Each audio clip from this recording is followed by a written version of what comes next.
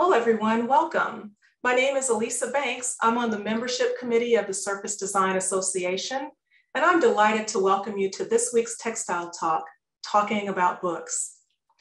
Textile Talks are weekly seminars, weekly webinars brought to you by the International Quilt Museum, the Modern Quilt Guild, Quilt Alliance, San Jose Museum of Quilts and Textiles, Studio Art Quilt Associates, and the Surface Design Association. SDA is an international organization that promotes awareness and appreciation of textile-inspired art and design through its journal, publications, in-person and online exhibitions, and conferences. SDA sponsors several active regional groups and maintains an active presence on social media. I invite you to visit the SDA website to view a variety of exhibitions, view member portfolios, and learn details about our calls for entry, many of which are open to both members and non-members. And of course, new members are always welcome. This webinar would not be possible without the support of our sponsors: Artistic Artifacts, Archival, C&T Publishing, eQuilter.com, Handy Quilter, Misty Fuse, Motive Fabrics, 9 Patch Fabrics, Schiffer Publishing, thequiltshow.com, Quiltmania, and Empty Spool Seminars. Please consider these generous sponsors when making your next purchases. And now for a few housekeeping announcements.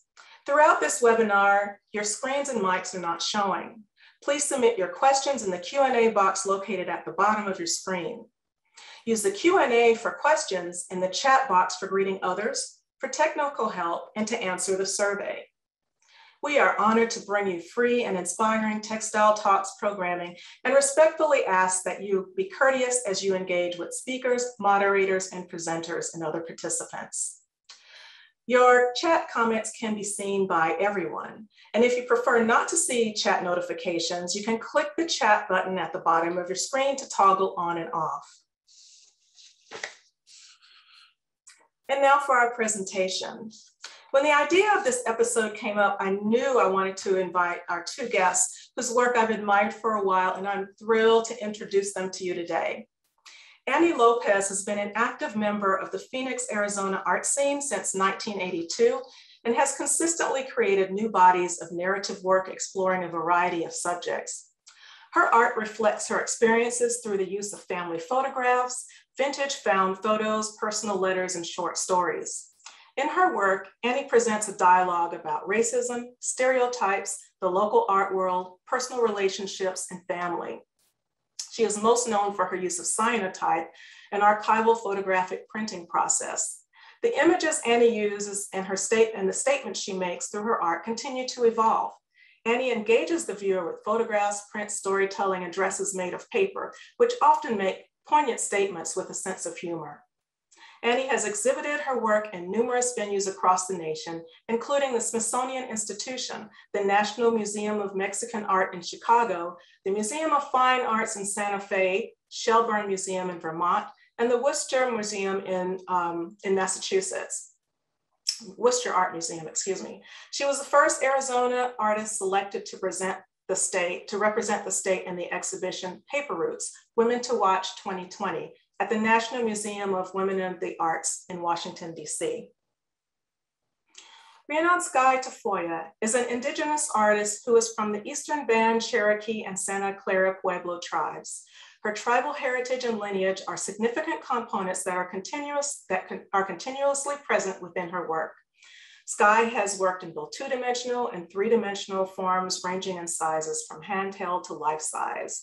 She creates work using serigraph and letterpress printmaking and through paper cutting, paper weaving, and bookmaking. Her work and designs are influenced by basketry and contains themes of cultural teachings, Cherokee language preservation, and personal and family narratives. Skye creates with the intention of preserving and sharing stories, language, culture, and experiences. She published her first artist book, Onegit, in the spring of 2020 and has displayed work nationally in California, Georgia, Ohio, Oregon, Nevada, New Mexico, New York, and internationally in Russia. Skye received her BFA from the Institute of American Indian Arts in Santa Fe, New Mexico, and her MFA from the Pacific Northwest College of Art in Portland, Oregon. And finally, yours truly. My name is Alisa Banks, and my work explores identity politics through the lenses of home, terrain, and the body, and includes fibers and found materials that reference traditional craft techniques such as twisting, knotting, crocheting, and sewing to create sculptural and textile-based work. Using Southern Louisiana as a point of entry, my practice investigates connections to contemporary culture and the African diaspora. I am particularly interested in the performative and sensorial potential of the book through narratives that explore multiple identities. My work has been exhibited in North America, Europe, Asia, and Africa, and is in several private and public collections, including the Smithsonian Institute, the US Library of Congress, and the New York Public Library. And since we're talking about books today, it might be a good idea to just kind of frame it a little bit. What is an artist's book? Well, which you'll probably notice in the next few slides is that our work speaks to the book format without mimicking the traditional form. And the definition of an artist's book is in constant flux. But for the purposes of this talk, a book is a method of communication, but there are many ways to communicate. If we consider a text that takes as its origin an oral history, the origin of the story or the communication is actually the verbal word. And so what other ways might one share information? A quilt, a taste, a basket, or a dress? A book, or specifically an artist's book, can transcend the physical both in terms of meaning and material. And with that, everything can be a book, and an artist's book explores that potential. And with that idea, let's see and hear a bit about each of our work. And after we hear a little bit about each of our work, we'll have a little conversation, and then we'll have a time for brief Q&A. All right? So we'll start first with Annie. Hi there. Let's see. Naturalized Citizens is a piece that I made that includes all of my maternal grandparents' naturalization papers. They came into Arizona from Mexico in 1919. And it's always been my civic duty to educate people on Arizona and Mexico. We're neighbors. Mexicans come and go. The United States took part of Mexico, so we were included in this state. That's just part of everything that I do. Is I'm just teaching people that Arizona was part of Mexico at one time, and we are neighbors. But these papers are just proving how long my family has been here in Arizona. They are naturalization papers I had to apply to the INS. It took 6 months, and me proving that they had died in the 70s, but I had to prove that. I had to prove my connection to them. And then, this dress is made of paper. It is cyanotype printed on tamale wrapper paper, and we'll talk about that a little bit later, I'm sure. But it's all paper, sewn just like you would a regular dress. There's a zipper, a working zipper in it. There is a belt that goes with it. But this piece, I'd never seen these papers before, and it was an education for me also to learn about my grandparents through these papers. Next, please. Remnants of Long-Term Memory is a story about my father, who eventually died of Alzheimer's. I'm the one that was his closest caregiver. I took care of him every day. He had a business that I worked at with him. I would take him to work every day. And in the last year of his life, I would put paper under him, and I'd give him a pen and ask him to write up an invoice for a customer. And, just trying to work his memory. He didn't remember much, but he remembered his name, and he wrote it exactly as he did all the time that I knew him. His name was Frank. He made a little doodle on it, and which kind of looks like a dog, maybe wearing a hat. Other people have said it looks like a grocery cart, but it's his doodle. He used to doodle for my brothers and sisters and I when we were kids. That was just something that he did. So he was artistic. This is probably where I got it from. He was also an auto upholsterer. That leans into my selling my artwork. These are the only things that he knew that he could write. And in there's, you'd have to find it, I don't know where it's at in there, but he remembered my name. He didn't remember anybody else, including my mother, but he remembered me because I took care of him so closely every day. And my name is written in there. I'm pretty sure that's what he meant. It says A-N-N-E-E. Yeah, you can kind of see it in the front by the seam in the front below at the bottom. But he did remember my name, and that I'll always hold on to that. But again, this is a dress made out of paper, zippers, there's buttons, but yeah. Next one, please.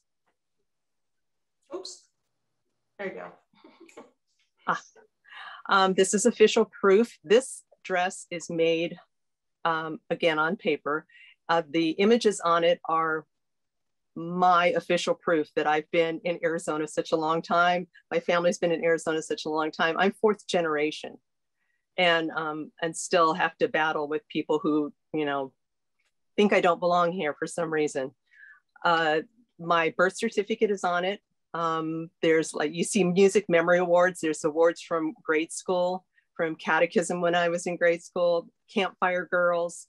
All this is my official proof that I belong here, that my family has been here a very long time.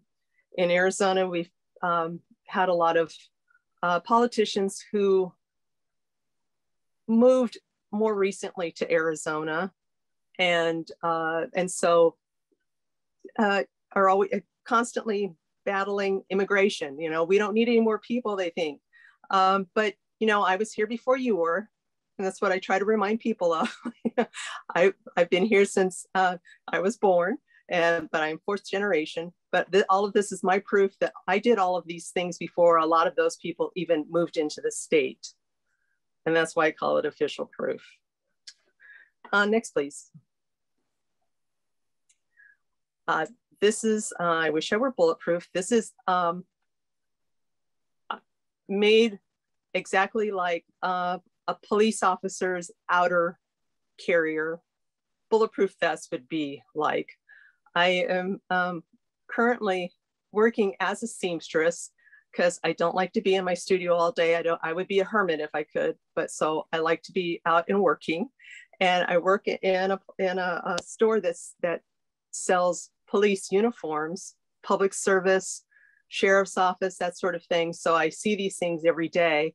And I knew that I wanted to make a vest exactly like an outer carrier, which this is. It is made of paper again, and it's got Velcro closings just like the real bulletproof vest would be. But once I started working in this line, as a seamstress, I knew that I wanted to make this because I always felt like I needed some sort of protection myself. And that's why there are images of me all over this vest, because I wish I were bulletproof for sure. These are all, growing up, high school, that sort of thing. But it is made just like a regular vest, and it's my protection. That's the way I see it. Next, please. And this is a very recent dress. It was just made last fall. This is called Relative Aliens. It is about my maternal grandparents again. The skirt is made up of their naturalization cards. They're alien identification cards, actually, is what they're called. We're aliens. So I am an alien. That makes me an alien too. I'm related to aliens. So I'm, from outer space. That's what it seems like to me.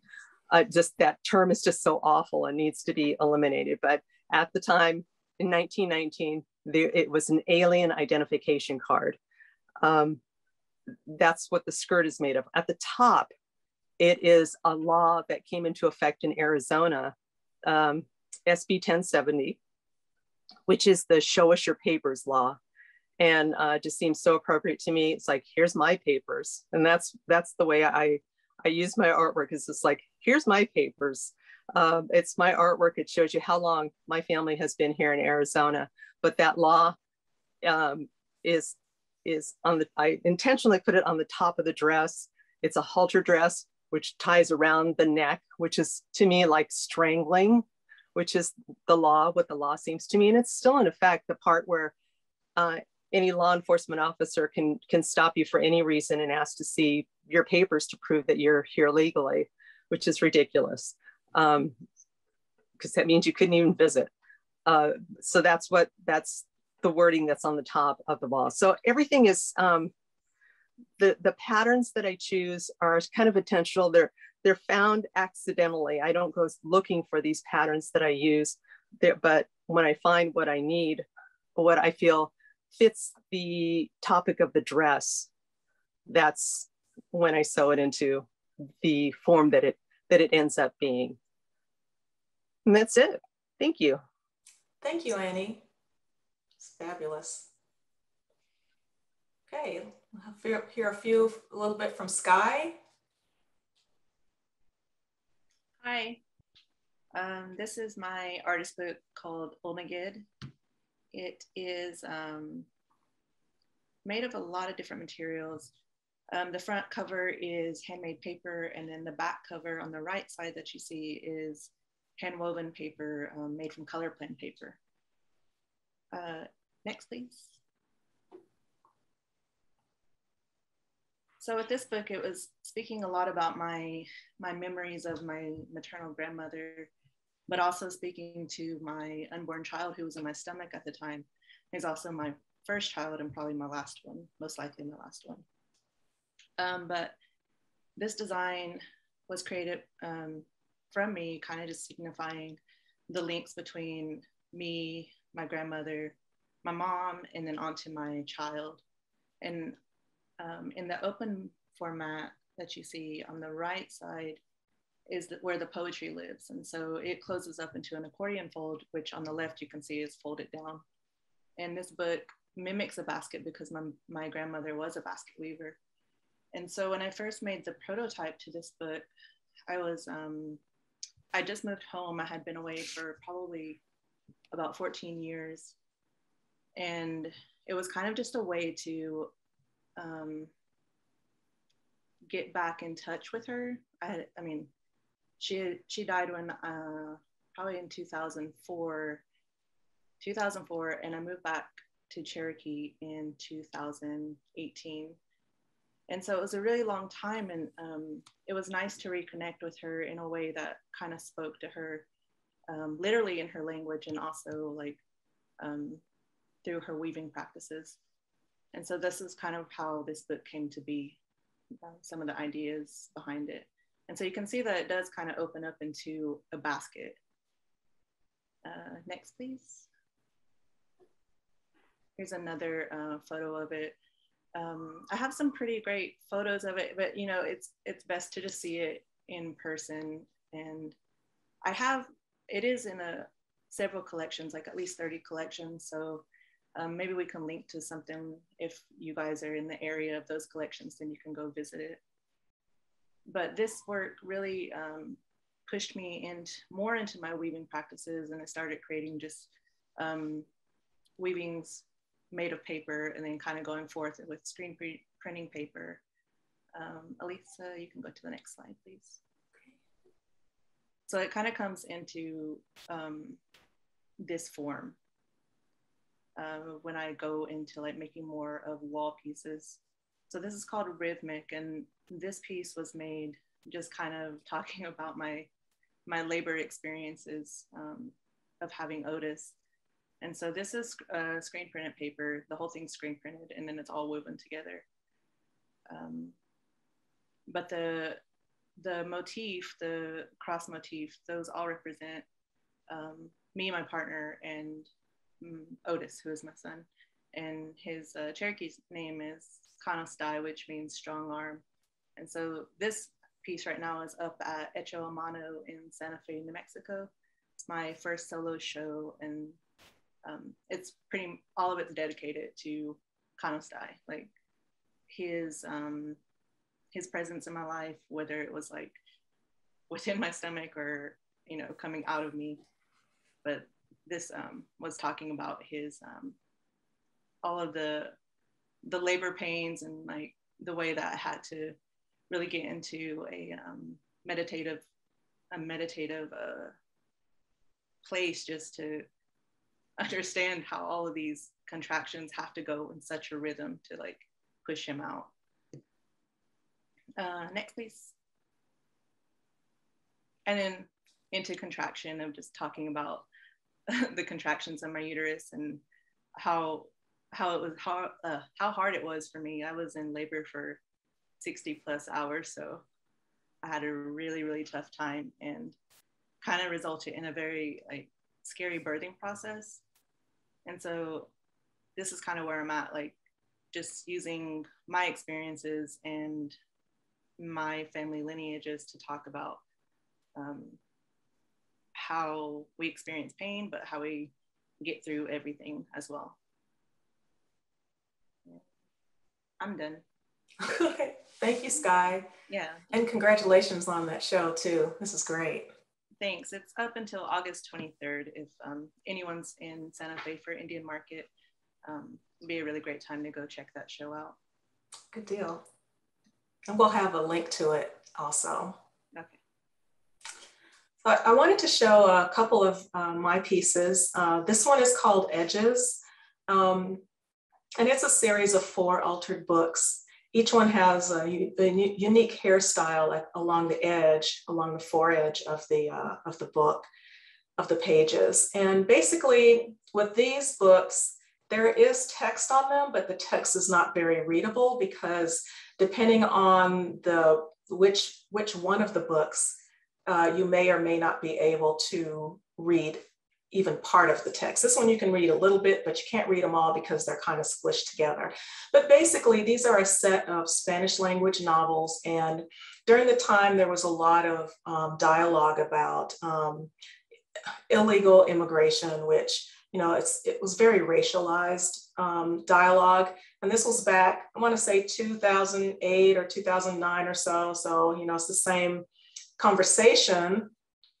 Some of the same conversations that we're hearing now, but it just so much reminded me of the language that was used in the 60s during the civil rights era, that I just felt like there's nothing positive about or being said about other cultures or other cultures outside of mainstream culture.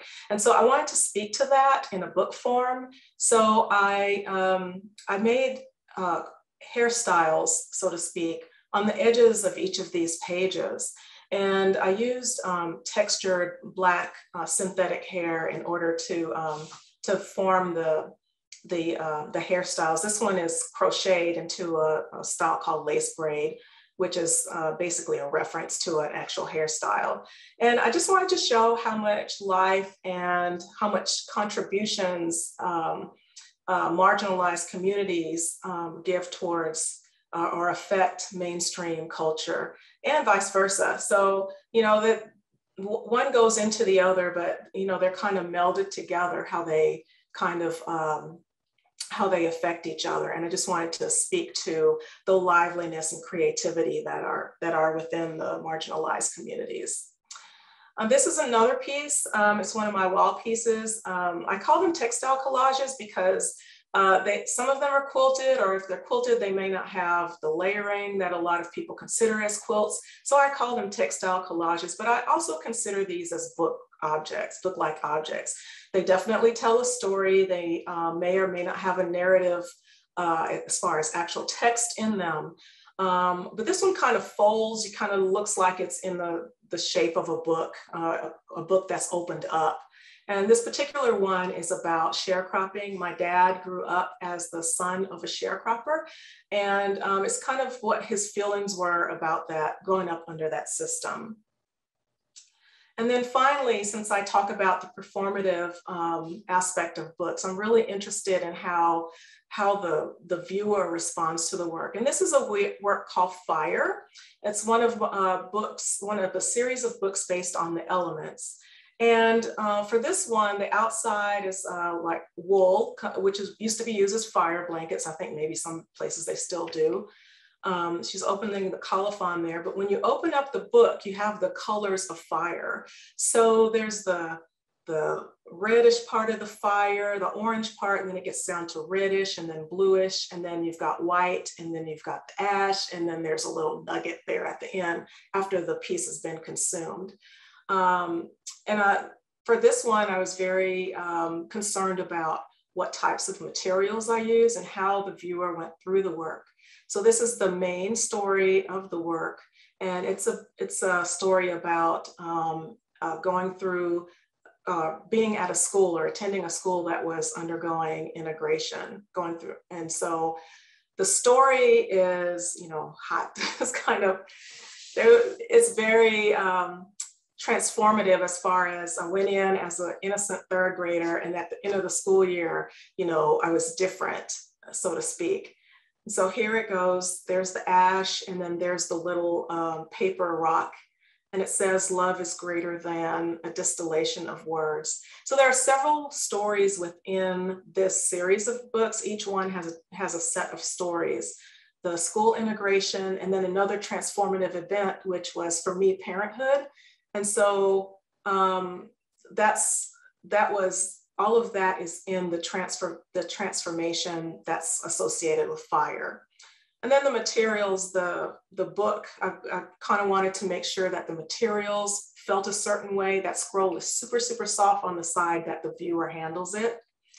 The time that they take to roll the scroll back up is kind of a time for contemplation. And then she's just gonna go ahead and close the book up. But that's kind of what I mean by the performative aspect of a book. And so that's my work. And so I'm going to stop screen sharing and we can start our talk. There we go. Okay. So I thought I had a couple of questions I'll just throw out for our conversation. But because this is we're talking about books here, I just want to send out as the first question, how does the notion or concept of book inform your work? And I say, Skye is next to me, so I'll go ahead and next to me on my screen here. Well, I'm just obsessed with the artist book as a medium. When I first encountered it and learned of book artists, I was just, you know, I was, wow, there's like, even that, I've never seen that before. Yeah. I've never seen your book. And I think it is like the performative thing, like you get to interact and understand that each piece has like a different, has a section to fit into another section to then get into another piece. And it's like unraveling, almost like unraveling like a history and a story and feelings, like everything, you know.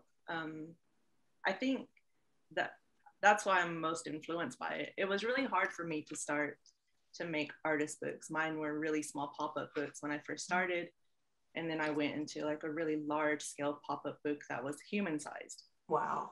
Yeah. But Woman was very special because when, like I said, when I went home, I needed to find a way to connect with my grandmother. And that just felt like the right way to go. Like I don't know how to make traditional material baskets.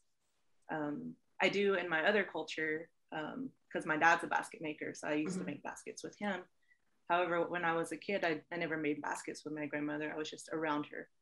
And so I guess with the book, you get down to the basic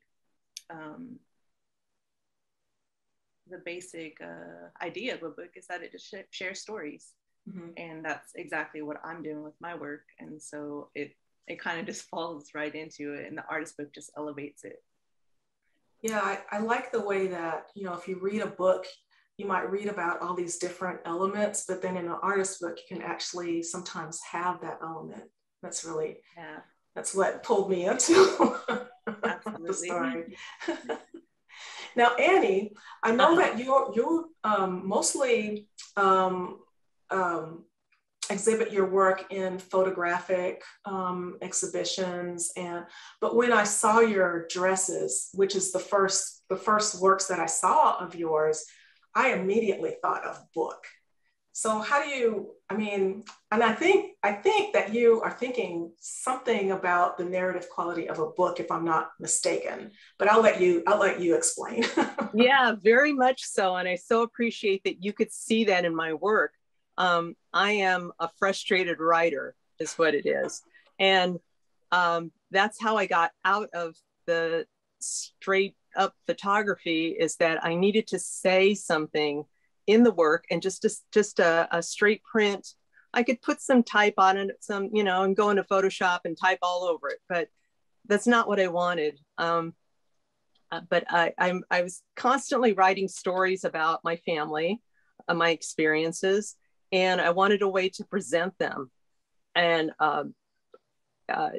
because I picked up this photographic printing process, that's where I started using text.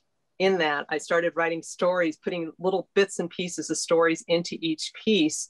And with the dress, to me, it's just surrounding myself in the story. And that's what I've always wanted to do. It's just like, I live in this story that's going on currently.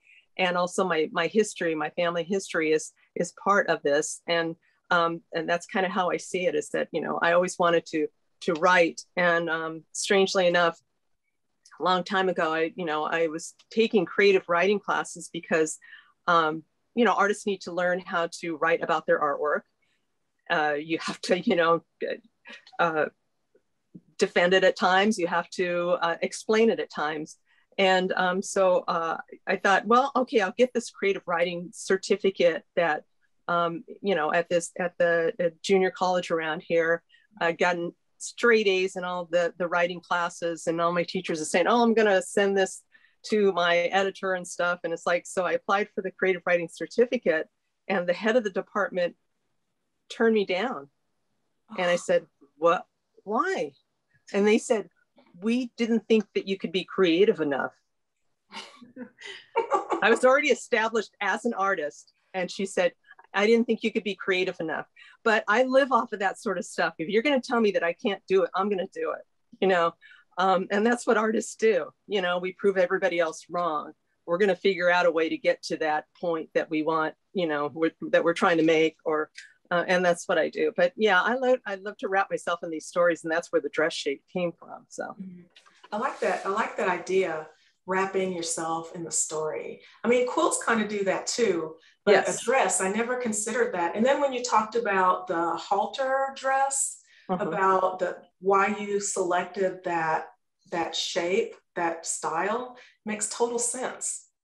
Yeah, each piece is the style of the dress. There's a reason for it. It has to kind of like match the story, the era, and it just there is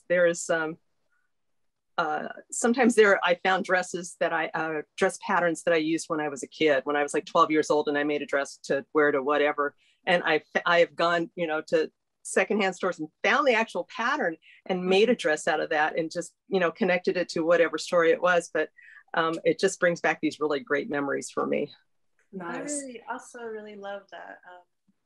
The dress is so beautiful. Each one are like no one would assume that all of these stories are wrapped within this dress, but you get to pull in your audience viewer and really get people to take a closer look at your garment. Right. It's like forcing them to come in and look closer and to read what's going on. And thank you. And the cyanotype blue is just magnificent. I love cyanotype. That's beautiful. Yeah. And I was wondering, there's a pattern on the bottom left of the dress of official proof. And I was wondering if you could talk a little bit about that design. It's really gorgeous, and I just love the pattern. I love patterns a lot. I'm going to share the screen and see if you could bring it up. Let's see.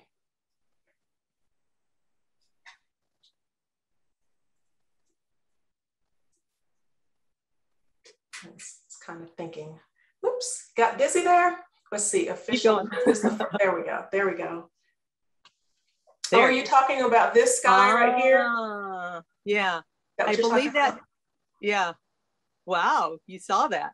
I believe that came from Campfire Girls. That looks like that probably what that pattern is, because everybody uses their own sort of like designs in their certificates that they would give out. And I believe that it's for a particular function. I'll have to find that out. Go, open up my files here and look at that dress. And but yeah, I believe that's a Campfire Girl certificate. But good eyes. What were you thinking? Were you thinking anything specific about that, Skye, or were you a Campfire Girl? Or I was not. It does look like it leans toward a Native American sort of pattern. Yeah, it's really beautiful. Thank you. It is. Yeah. I'm going to stop this now. Okay. Yeah, so that's really interesting. And Skye, the basket book that you made, Olnagid, the actual weaving of it, is that a particular pattern, or is that one that you created, or? It's one that I created. I've noticed that a lot of Cherokee basketry, they've stopped, like a lot of people who still make them, they use old designs. And I'm not even sure when like a new design has been made aside from what I'm doing, but I'm not putting it into traditional Cherokee basketry. Kind of just doing my own thing with it. But I think it's crucial to keep making designs because it shows like how we evolve as people and how we adapt to our modern times and how we tell our stories too. Right. It's not just your identity is based solely in the past. It's not like you're in the past, you stayed in the past, and so you're kind of moving forward, it sounds like. Yeah, absolutely. It's really beautiful how it's connecting her to her grandmother too. I love that because you're thinking of that person as you're doing this, and I know it's a beautiful tribute to her that you're doing this. It's like a living connection. Like she's definitely has guided me in a sense where like I've gotten a lot of exposure from that book. It kind of like set my artistic practice off again, and also my artistic professionalism, everything kind of just boosted everything. And I definitely think she had a big part in it. She's helping you along. Yeah. I love that. Yeah. And Annie, you said sewing is, you mentioned that your grandfather, right, was a sewer. Was it your grandfather or your father? My father. Your father. Auto upholstery. My mother didn't really sew, and I didn't learn the sewing from my father. My mother, when I think I was about 8 years old, sent me and my older sister to a neighbor woman who taught us the domestic arts. She taught us how to embroider and to sew, and it's stuck with me. It's just something that I continue to use. And my dad's sister always did a lot of sewing, and that just kind of connected us also. But it's just something that I've done since I was 8 years old, just sewing my own clothes or sewing whatever it is that I need, and doing things, sewing clothes for my younger sister and my nieces. And so it's just been something I've been doing all along, but I didn't put it into my artwork until probably about 10 years ago. I didn't really connect the dots there. It just didn't go in that direction. It was all two-dimensional prints, and I hadn't even considered that I could make it into a three-dimensional sort of thing. So what made you make that? What helped you to make that connection? I was going through a hard time, and this is when my father had just died, and it was just a little, the world was just a little bleak and tense, and having to deal with his estate or whatever, which is, his business that I had to, it was just a lot of things. And I had a solo show coming up at the Phoenix Art Museum because I'd won some award. It's like emerging artists. you know, it took me 30 years to be an emerging no, this is a mid-career artist. I'd already got the emerging artist I'd got. So this is mid-career artist, so I could have a show there. And I was sitting down with the curator, and we were talking, and she knew what was going on in my life. And she asked me how things are going. And I just said, you know, someday I'm going to sew my troubles into a dress. I don't know why I said that, but I said that. And she said, do it. And you know, that's all I needed. Just that little push off the cliff, you know, sometimes that's all you need. And so that's where it started. I knew, you know, I had thought about using that paper in workshops, or that's what I was doing, is using it in workshops because it's so easy to use and it's inexpensive. But I never thought to continue sewing it, you know, just making little flags and stuff. But I didn't think about making it into, you know, keep connecting more and more pieces together until it made a big piece of fabric that I could cut a dress out of it and sew it together. So all I just needed was that little push, somebody to listen to my griping and say, you know, prove yourself, do it, go ahead, you know. Nice. So were those the smaller pieces, were they cyanotype, or did that come later? The prints that I was making? Yeah, right, your prints, were they? Yeah, I've been making cyanotype. I've been doing cyanotype since the mid 80s when I learned it. I started out, you know, just doing black and white and color photography, but I needed something different. I live in Arizona. I live in Phoenix. So it's always sunny. Today it's not, but it's always sunny, so it's easy to make prints. And that's how you make cyanotype, is out in the sun. You use the sun to make the prints, and it just, to me, made more sense, connected it more to me also. So about the oh man, oh, never mind. You had me at cyanotype. I thought, oh, that's really interesting. But yeah, I think it's really interesting how chance plays in the work. Like you just said that all of a sudden, and then here you are with a whole new, I mean, it took you down another path. And Skye, with your weaving, it took you down another path, right?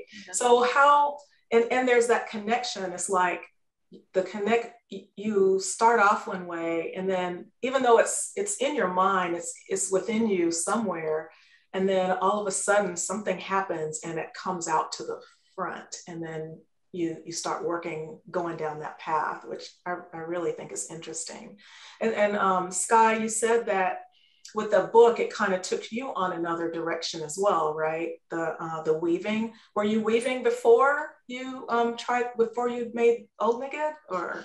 I was weaving baskets with my dad, made out of red willow. I had tried paper weaving, I think 2017, and I made some pretty good work. Unfortunately, it's lost in the mail one time, transporting things, yeah. But I wasn't very impressed. It wasn't like fueling what I wanted at the time.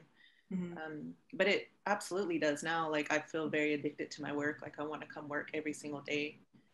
And I like that.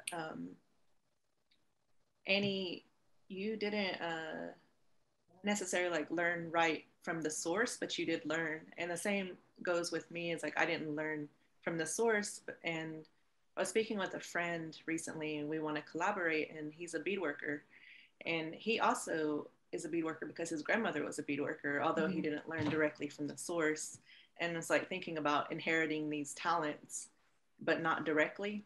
And I think it's really beautiful. And I wonder, to you, Alisa, like, how do you feel about that? And does it come through in your work? Oh yeah, definitely. My family, my grandmother quilted. I'm sure her mother quilted. I didn't learn quilting. I wasn't around my grandmother for very long. We moved around a lot. My dad was in the military, and so we would visit when we could. But her quilting left quite an impression on me, as did my aunt's sewing. And so I didn't learn from the source. My mom taught me how to sew, and I sewed since I was, I don't know, 6th grade or something like that. And eventually I made my own clothes too, until, you know, that's not a cool thing to do anymore. I want store-bought clothes. And so, you know, I didn't think about it at all when I did pick up art again. It was painting. And I just ran across a book one day of G's Ben quilters, and it connected me back to that feeling.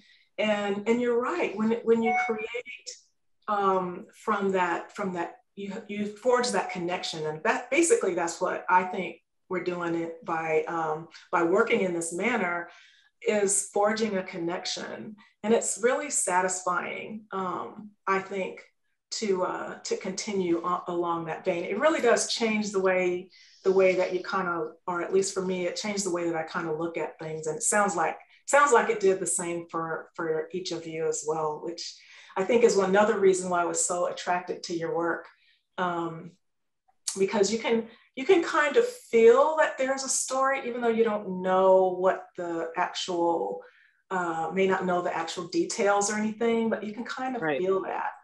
And how do you feel about that? You feel the same way, Annie? I think, yeah, absolutely, absolutely. And you know, and I love that, you know, talking about the connections and everything. We just have to be open to everything. You know, you never know what's going to come along. You just have to be open to experimenting, and that's what artists do. It's like, you know, let's give it a try, that sort of thing. Yeah. But yeah, absolutely. It's just it's nice connecting to the past. It's nice that there will be something out there in the future that's going to connect with us. So we just keep going. And now I remembered what I was going to say, which actually is part of this conversation, is that when you connect, when you're removed in some way, maybe you didn't learn from the source, and that's a form of removal, right? It's a form of distance. I think distance sometimes helps you to see things in a different way, right? So if you were within that tradition, you may not be seeing things within the same way. There's certainly a gift to being within the tradition, as far as learning your techniques, learning processes, learning the meaning behind things. But some degree of removal, I think, kind of gives you a different perspective, and it allows you to kind of move on from that tradition, but still have that tradition centered within you. That's what I was going to Well said. Oh man, go ahead, Annie. We got one more, and then we'll get to the Q&A. I just said well said. Yeah, it was I can't believe it's already 1:50. I did want to say one thing. Skye, thank you for bringing up that you can visit your books at various collections. And for people who aren't aware of artist book collections, many libraries, particularly university libraries, but also public libraries, have artist book collections. You make an appointment, you go see whatever the book is, you can actually handle it, you can interact with it. You have to keep it, you can't check it out or anything, but I think it's important that people know that when the books are in these collections, they're there to be experienced. So thanks for bringing that up. Okay, now for our Q&A. Let's see what we have here. That's the chat. Let me pull up. Can I pull up the Q&A? Oh, yes, we do. So the first one, the tamale paper. Can you tell us more about that tamale paper, Annie? Absolutely, and I'm so ready, because look at me. Grocery store. That, you know, anybody can go into the art supply store and get paper, but I like to just look everywhere. And you can find tamale wrapper paper in the grocery store, hanging with, with spices and stuff. It's when you're making a tamale, you wrap it up in the corn husk, but then a lot of people put the paper on the outside of it also. But that's all it is. It's just this paper. It's then this one is 36 sheets. I found a larger version of it, which I can just tear it. It's someone's asking if it's similar to deli paper. It kind of is, yeah, and parchment paper, but it's not the same. There's something, I don't know what's in this thing.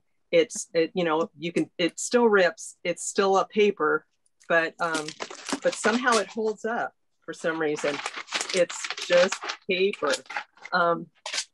But my family, I grew up making tamales with my family. And so there's the connection. It's a cultural thing. I connected to it right away. When I saw it, I thought, I have to try that. I really have to try that. And that's what I always encourage other people to do. It's like, shop differently, you know, think about all these other things, hardware stores, and, you know, you never know what you might find, you might connect to. And I just personally connect to tamale wrapper paper. We never used the paper, but I connected to it because we made tamales. So it's just something, you know, inexpensive that you can, if you find it, you know, you can use it in workshops, you can use it, try it, you know, if you connect to it, it's a cultural thing for me. And that's why I knew I needed to use it. Nice. Now, there's another one. Gail asked, are your books available for purchase? So I'm just going to say working the books works. Annie, I'm considering yours as well as and Skye. Is your work available for purchase?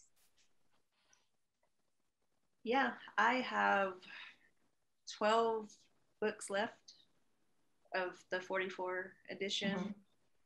And I'm selling directly from myself. So if anyone would like to purchase one, just email me and I can put my email in the chat. Okay.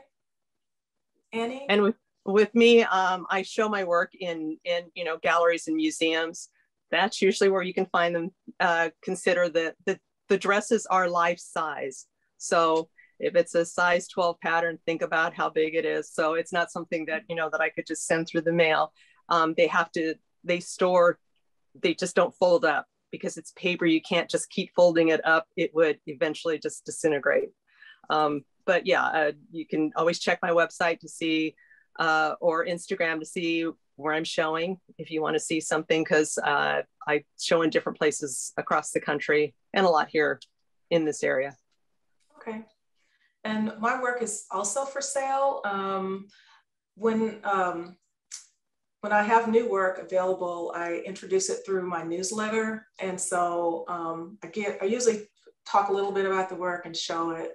But yeah, so directly through me, or, you know, sometimes I'll work with a couple of galleries. If there's ever anything at a gallery, I'll tell the person where it's located, but most of it is through me as well. But let's see. Darcy asks, Annie, do you wax your cyanotypes, or how and what do you use? Wax them? Mm-hmm. Is that the word? W-A-X? Yeah, W-A-X. No. W-A-X. Okay. No, it's just the paper. It's a cyanotype solution on the paper, and printed that way, like you would on regular watercolor paper, because cyanotype can be done on regular watercolor paper also. Mm-hmm. So it's the same process, but no, there is no other coating on it. It's still paper that can tear. You know, you have to be careful. Yeah, and it looks like I don't see wrinkles. I mean, like a lot of wrinkles. So you must be a pro at handling. No, actually, if you look really close, you can see the wrinkles in them. Because what I do a lot of times is I'll iron them on the reverse, but you can see the texture in it because I had to, you know, to make it lay flatter, I do iron it on the reverse. And of course that'll pick up the shape of the towel or the ironing board or whatever that I'm ironing on. But there is a texture to it when you get up close to it. Kind of embosses it a little bit. Yeah, it does. Yeah. Okay. Okay, let's see. We've got Tiffany. Skye, how do you go about choosing your color, and does it add meaning to your work conceptually? Not always. Doesn't always mean certain things, but in Onegit it definitely did. I wanted to kind of stay to like natural dye colors. Mm-hmm. So I was thinking about the yellow root for the cover, and then with the weavings, I wanted them to be more like, again, natural dye colors of like walnut and things that are more earth toned. Mm-hmm. With my screen printing, I like brighter colors, so I try to make that. I usually start with what do you call them, gradients. So I do like a 4 to 5 color gradient, and then I cut my paper and then cut the other paper, and then I weave them together. Oh, nice. And I noticed one of yours, I think it's in your show. Is it a sparkly pink? Ooh. What is it? I made that paper. Yeah, I made it this summer. I actually found out that the yellow paper is one of the hardest papers to make, to color it that way. And so I felt really bad because when I was at WSW, Chris, the manager, or like she's like the pro in the book part. She's magnificent, but she was making the paper for me while I was doing like the weaving and the letterpress and like all the other things. And she kept coming back with like different samples and more samples, and I was like, it's not there yet. It's not there yet. And I didn't understand that it's like one of the hardest colors to make. But when I took this paper making workshop, I made the pink paper and I put mica in it. So it's a micaceous paper. Nice. I have one that's like very subtle, and then it goes to like intense wow. mica. But I couldn't use the intense one because every time I'd cut it, it'd rip. Because yeah. Oh, wow. That looks fabulous. Yeah, that's one thing. I really love the paper making. I hope that I can actually use like my own plant fibers in the future from like the traditional basketry, so that I can make my paper out of that. And then it's almost like taking the traditional materials, putting it into paper, and then weaving with that. So yeah, I love that. So I, not with basketry, of course, but since my parents both lived on farms, you know, thinking about, and I like plants too, and I have always, well, not always, but had a garden for years. And so the idea of the plant and then taking the plant and using it in multiple ways within your art, within your work, I think that's just such a fascinating, and I just really like the inclusiveness of it and how it just kind of just gets everywhere into the work. So that sounds really, I can't wait to see what you do with that, Skye. Yeah. Let's see, here's another one for you, Skye. Are your weaving patterns symbolic? Yeah, they definitely are. Recently, a lot of them were about childbirth and breastfeeding and becoming a new mom for the first time during a pandemic. So a lot of hard days. Me and my partner, well, I don't think our child even met anyone until he was probably 8 months old or something. Or he wasn't babysat by anybody until he was almost a year old. So wow. Yeah. You got a lot of bonding time. Oh yeah. And let's see. And congratulations. Huh? I said, congratulations. Yes. Yes, on the new edition and the new show. Yes. So Naomi is asking Annie, did you make any identity paper masks during the pandemic? I did not. I thought about it. Sometimes I don't want to put bad events into my artwork. It's like bad energy. That's what it's a superstition for me. In the last administration, I had, I was invited into a show, and so I had to use an image, and I used as small of an image as I could of that person in the piece that I made. I just feel like I'd rather, even if it's, it's been I've had some tragic events that I've put into my artwork, but it's not, but there's just sometimes I don't want to put that sort of thing into my work. I am making, now that, we're a little bit further along, I've been experimenting with masks, and the masks that I made for myself were all a little bit different than what other people were wearing. I found cloth with words on them and stuff, and just confusing things because I really enjoyed wearing the masks, but it didn't go into the artwork, but it may. It's I've been playing with masks, So it may come out later. Nice. Well, can you believe that it's 2 o'clock? This has been fabulous. Once again, I so enjoyed your conversation. Thank you so much for joining me. And I have a couple of screens here. Let me share to close out. And thank you all for your questions. I see there's a lot more, and we'll have to see what we can do to get to those again after this. But I want to thank each of you for attending today's textile talk. Thank you, Skye. Thank you, Annie. And thank you to SACWA for hosting us. And a special thanks to our sponsors. The recording for this textile talk will be available within the next week on the Textile Talk YouTube channel. Next Wednesday, Textile Talks will be hosted by Studio Art Quilt Associates, and artists Jim Hay, Rivka Hamdani, and Connie Roman will speak about work they're exhibiting at Connections, the SACWA Global Exhibition.